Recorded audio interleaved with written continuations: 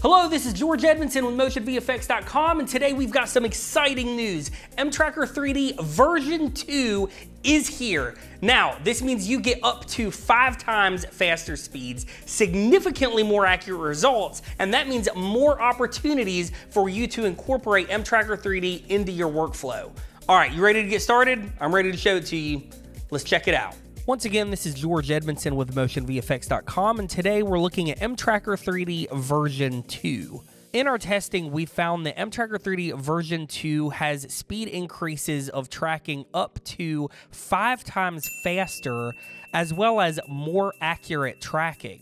So in this example here, you can see that I am standing on our infinity wall, or cyc wall, if you want to call it that, in our studio. Now, what we've done is we have left all of this information here so that we can track, and that is really going to give us all of the depth and parallax and things that mTracker needs to decide if this is going to track well or not. If this was all pure white, tracking would likely still work, but it's just a little bit easier to have all this junk in there, and then we're just going to mask me out. So as always, mTracker 3D is located in your effects.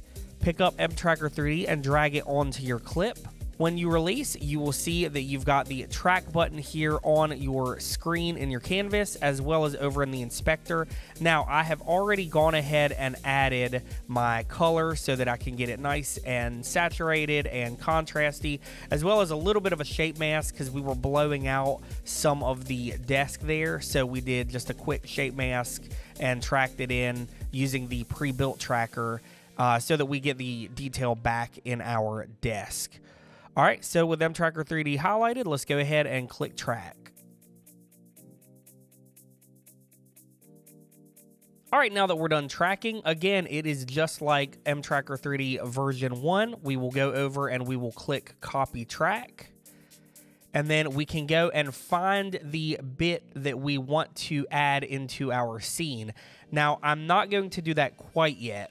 Remember, we talked about doing a quick mask over me because we want to make all of this appear as though it's a huge white room. So let's go back over to our effects, and we're going to click masks, draw mask, and add that into our scene. We want to add control points, so we're just going to click along the base here and up around me to add our tracking points. And I'm actually going to scale my canvas down just a little bit so that I can come to the outside here. And there we go. Let's go and feather that off just a bit toward the inside. So I'm going to right click this point that you can see here, and we're going to change this from linear to smooth, and you'll notice if you look, currently our lines are straight. That is a linear, and we want to change that to smooth, and then we can have those handles to kind of round that off a bit, and that's going to help with our cyc wall. We're wanting to maintain these shadows here because that really helps sell this effect. I'm also going to change this point here to smooth so we can just round these off. Over in our inspector, we are going to drop down on transforms, on position, rotation, and scale. Let's just go ahead and set keyframes, as well as control points. Now, we're not going to have to select all of these and add keyframes. We can just click the one keyframe button, and that's going to keyframe all of our points. And let the keyframing begin. Let's just skip ahead a bit. We're going to click and drag and move all of these over as necessary, but then we want to click and drag these over so we can maintain our shadows here.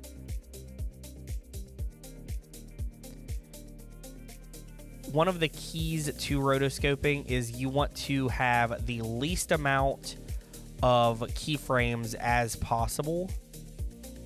So we will just move down a bit more and continue to do this, and then go into the center of each of those keyframes and fine tune and adjust. So we're going to go ahead and speed this up. See you in a minute. All right, and now that we are done setting those keyframes, you can see kind of how it looks as we move forward. Our keyframes and draw mask just kind of grow along with our shot there. So next we're just going to go into our generators in solids, and we're going to do a custom solid generator below our clip. We will highlight our generator, go into our color options and our parameter, and we're just going to select the color there of the cyc wall. All right, cool. So you can see that our rotoscope is not exactly perfect here. So we need to go in and fine tune and adjust that just a little bit.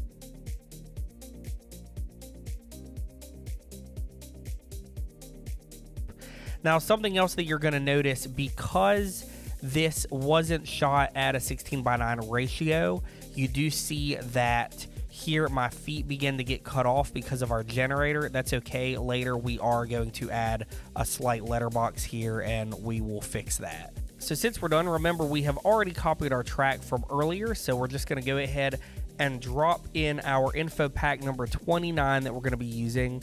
I'm going to highlight this clip and click X to select a range, and then go to info 29 and click Q, and it has dropped that into our timeline there for us, perfectly aligned. Now it says no tracking data available. Copy it. We've already done that.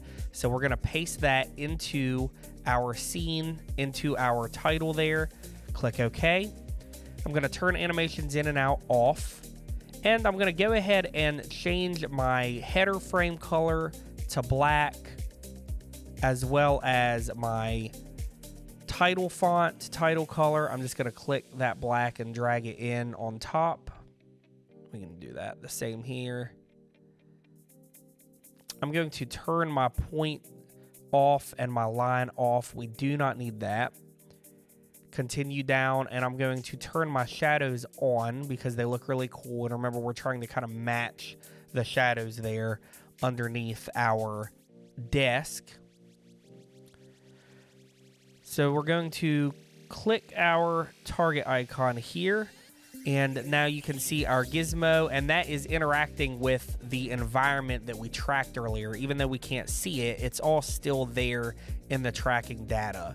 I'm going to hold shift down. That is going to orient my 3D gizmo upright, and that's going to be a lot easier for us since we are using text. So I'm just going to click about right here, and let's just see how that looks. Check that out, a perfect track. Pretty awesome. So I want to make this really big and really stand out. So we are going to scroll back up in our inspector to content scale, and let's just make that joker humongous. There we go. Let's bring our header position down just a bit, and we're going to do the same with our title on Y. Let's just bring that down a bit. I want to get closer to the floor. And our subtitle, bring all of that down. There we go. And I want to bring the content position, that's all of my content, over together as a group. So I'm going to go over on X just to get it a little bit closer to me. Now let's see how that looks.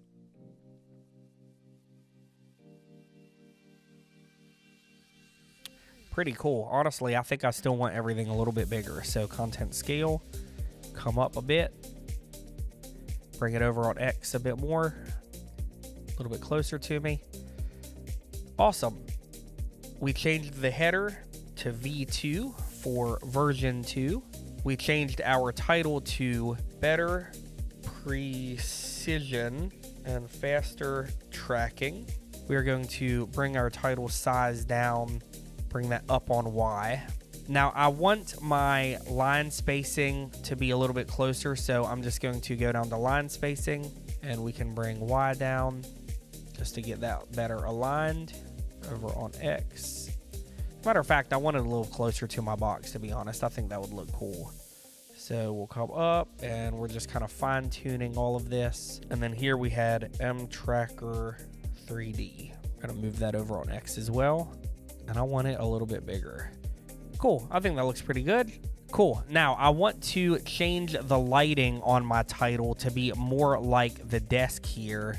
Going to come down to my light. We're going to be dealing with distance, rotation, and angle. So let's just flip that rotation to be basically backwards on the floor. And we, again, are kind of matching the angle of our shadows here. I want the light distance to not be so far away. So we are just clicking and dragging up to better match the shadows there. A bit more rotation and light angle. I think that it's too far. So there we go. Now our shadow color, we can click and we can go and select the shadow color under the desk. A little bit grungier looking. Let's just push it over towards our yellows. And I feel like we're getting a lot closer there to the color of shadows.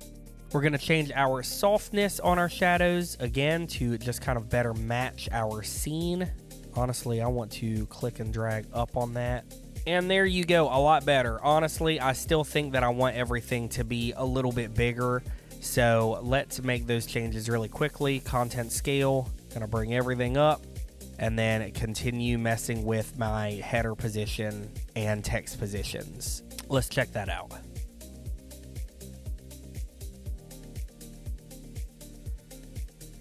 Really cool. Almost identical to our original composition that we put together. Now, I'm about to show you a really neat trick with the brand new and absolutely free M adjustment layer. M adjustment layer is awesome, of course, because it's free, but also because you can do a lot of really cool things and you do not have to make a compound clip. So we're going to click X again and add our adjustment layer by clicking Q. Adjustment layers are awesome because anything that you do to the adjustment layer will affect the clips beneath. Open up our video inspector and we're just going to add a crop to these really quick. So let's just go 70 on the top, 70 on the bottom, and boom, now we should not run into any of those issues with the white coming in below my feet there. Now, as technology advances, you're going to start hearing the term HDR a lot more due to screens, especially on the newer iPhones. You can start to see some of the masks that we do because they are above 100 IRE. Now, we can do a more in-depth tutorial on this in the future, but I'm just going to go in. I'm going to show my video scopes. The shortcut for that is also Command 7. So let's just click Command 7. And we have our scopes. Now, you'll notice that this is clocking around 110 IRE. What you are seeing is the brightness of our cyc wall there is blown out. Now, some of the newer iPhones and some of the newer screens out there will see this as a different light value than the light value that we've given our custom generator. We're just going to go to all in our effects and we're going to search broadcast safe. We're going to drag this filter in on this adjustment layer and I want you to watch our histogram here. Once I drop that on, boom, you see that now all brights have been brought to 100 IRE. So I'm going to toggle that on and off in our inspector so you can see it. Now on the screen you're watching, you might not notice that difference. However, there is a difference and the newer screens will notice that. So anytime you're doing any sort of masking like that, especially when you're dealing with brighter areas, you will want to drop that broadcast safe on if you're not in an HDR workflow because you're going to start to see it. So let's click that. Boom. Now we know that the mask isn't going to show up. All of our brights, all of our whites are perfectly where they need to be as far as brightness goes. So mTracker 3D version 2 works exactly the same as mTracker 3D version 1. It's just faster and better precision, and you are going to be able to incorporate mTracker 3D version 2 into a lot more of your workflow.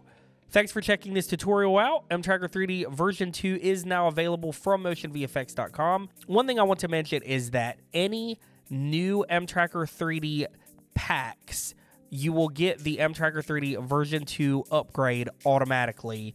And obviously, mTracker 3D version 2 is backwards compatible with any of the mTracker 3D version 1 titles and packs. All right, be sure to subscribe, and we'll see you on the next one.